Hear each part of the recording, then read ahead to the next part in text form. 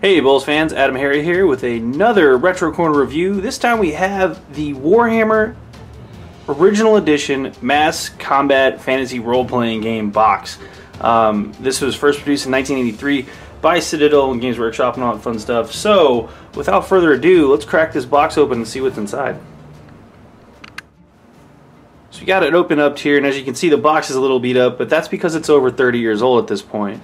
So, this is kind of cool because this box actually came with 3 different books. So again, Games Workshop doing what they do best, reusing good ideas. The first book is the one I'm going to go over today. This is the Warhammer Tabletop Battles book. This is the rule book. Over here we've got the volume for Magic, and then the last one of course is for characters and all that fun stuff. So, but yeah, let's take a crack at the Warhammer Battles book first, and I've got some fun stuff marked off, so without further ado, let's dive right in. Alright, so we've got the book out here. I've got it all tabbed up to kind of mark where I want to go over here, but as you can see, first off, the cover itself, black and white. The entire book itself is all black and white. There's no color. It's about 50 pages long. So it's a relatively small rule book compared to some of the stuff we have today. As you can see here, basic index, copyright 1983, all that fun stuff, Games Workshop. So they dive right into, there's no story, no background yet. That's actually later on, but they get right into the meat of the game, which is the rules, and it's going to feel very, very familiar to anybody that's played fantasy before. Same basic stuff: moving, shooting, combat, another movement phase, kind of a extra phase there for moving, magic phase, and then the routing run phase. You're scared. That's what that means. So, jumps right in again, movement. It goes over all the basics there. It was very simple, you know, based on the type of troop you were, how far you moved, and then same with cavalry. Moving on from there, it kind of goes over the different types of movement. Charging, counter-charging was a big thing too. Again, this is the different formations and turning. This was a game that scaled anywhere from, you know, less than 10 models, so you could have kind of your role-playing aspect of the game, which is why it was the Warhammer role-playing game. So very, you know, small skirmish scale, or on up to mega battles with hundreds of models. So again, different formations and all that fun stuff. Psychology phase, everybody's familiar with that. The fear charts, this is actually a lot smaller than what I'm used to when it comes to GW charts. I mean, it's a D6 chart.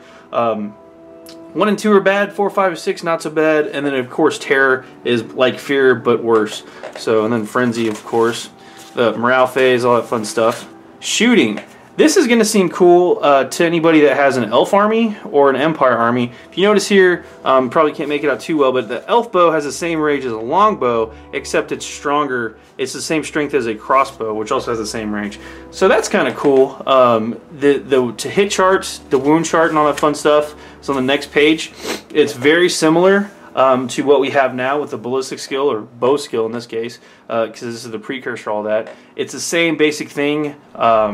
Take your skill, and then compared to the chart, it's going to be very familiar. A BS1 guy is going to hit on a 6, and a BS10 guy is going to hit on a -3, because in this game there were modifiers to hit and stuff like that. The kill chart, or toughness chart, they have down here is basically the same. You know, you have the strength of the attack on the left and the model's toughness on the right. They didn't use a number system for toughness. It was ranked from A through F, A being the weakest and F being the strongest. As you can see here, also anything above a 6 was his attack strength of the missiles, was an instant kill for most things until you got to the E and F part. So again, very, very similar to what we have now. These two charts are the backbone of the system, and it hasn't changed a whole lot in almost 30 plus years at this point. So the only thing that's really changed is their numbering system. Again, wounds, all that stuff, very, very familiar. Now we get to the combat section of the game, which is still very familiar to anybody that's played fantasy or 40k in the past 20-30 years. The turn order is very similar. You have the order of attacks, your throw to hit, throw to kill, or in this case to wound, and if you're more familiar with that, your saving throw, and your combat result. So very, very similar to what we've seen in previous editions. It's kind of neat that they've kept up with that. So this chart is slightly different. If you notice here, if you have equal weapon skills to the person you're fighting, you actually hit on a 5 instead of a 4. So that chart did shift over time, so I did want to call that out. I do think that's kind of neat that it started out being slightly harder to hit. So more models on the table for longer, basically. Throw to kill, basically throw to wound chart.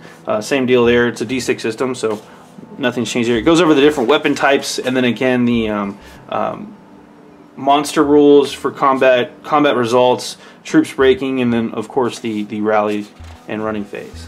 And that brings us to the appendix. In the appendix section here, the first time I flipped through this book, I thought, what is this, a college blue book? Is this where I write my answers? But I was pleasantly surprised. This section actually has alternate rules. It has your troops, your sheet that you can fill out for your army. It also has, again, alternate rules, different stuff there. House rules actually that the GW Studio used, but didn't feel like it was playtest enough to actually include in the main game.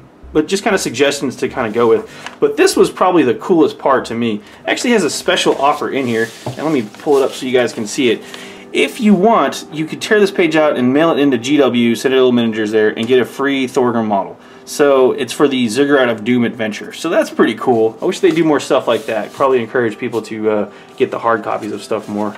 So anyway, again, not a college blue book, but it's kind of cool anyway. Then we get to the tabletop battle section.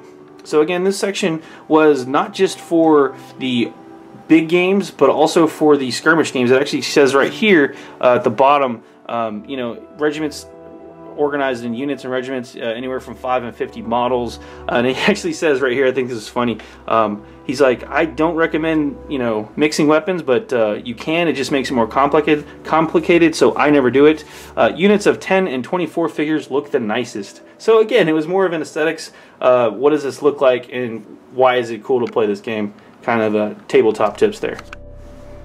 What you have here is the fighting and dungeon section. Again, because this wasn't just designed for massive battles, it was also designed for small skirmish scale, role-playing elements included. It goes over that, you know, torches and doors and all that stuff like that. The darkness in fighting in dungeons is a small band of adventurers, so it's kind of cool that they would do that. Here they have flying creatures, which those rules, man, these are so simple. I kind of miss something this simple. I could see why they changed it, because honestly the landing part of that is not very fair. You just get the charge off, but hey, you're a flyer, so it makes sense, right? But they also have the start of the adventure, the Ziggurat of Doom, which is kind of cool. They suggest using, you know, books stacked under a tablecloth or whatever if you want to do this adventure at home. So just some basic tips there for modeling. But it is a full-on dwarf versus goblin slash hobgoblin slash orc fight on a giant ziggurat. Thorgrim and his crew have been run down by these orcs and goblins, and they decided, hey, we're going to make our stand right here. So it's a cool little scenario they include there. And there's a picture of said Ziggurat of Doom, and then another picture of Thorgrim up there in the corner. So he's got stats, the special stuff, and the goblin fighting him. Next up in there is the creatures list, and again, this is the bestiary of the game, all that fun stuff. I've marked a couple things I wanted to call out here. Hobgoblins. Haven't seen those guys in a while. I really wish they'd bring them back. They're basically evil or black orcs, if that's a possibility. But anyway, they're pretty tough. They also include Balrogs. So again, 1983 hadn't probably gotten to any lawsuits yet with Tolkien and those guys, but they definitely had Balrogs in the game. Those are your bloodthirsters analogs. That's what they become eventually. So pretty cool. Minotaurs are in there as well. Trolls, obviously. This section over here, Manfish.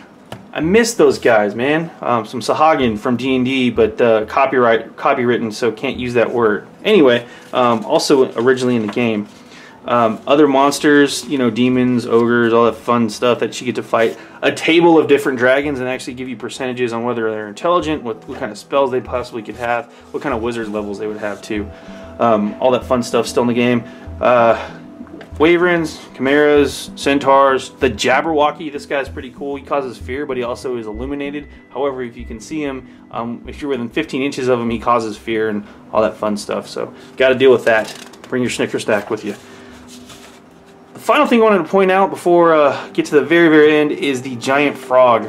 I was flipping through this and I was kind of talking to Big Red about it. I was like, is this the original slime? Like, what does this mean? It's a giant frog in the game. He just ate people, so maybe he became eventually the slime, but hey, who knows?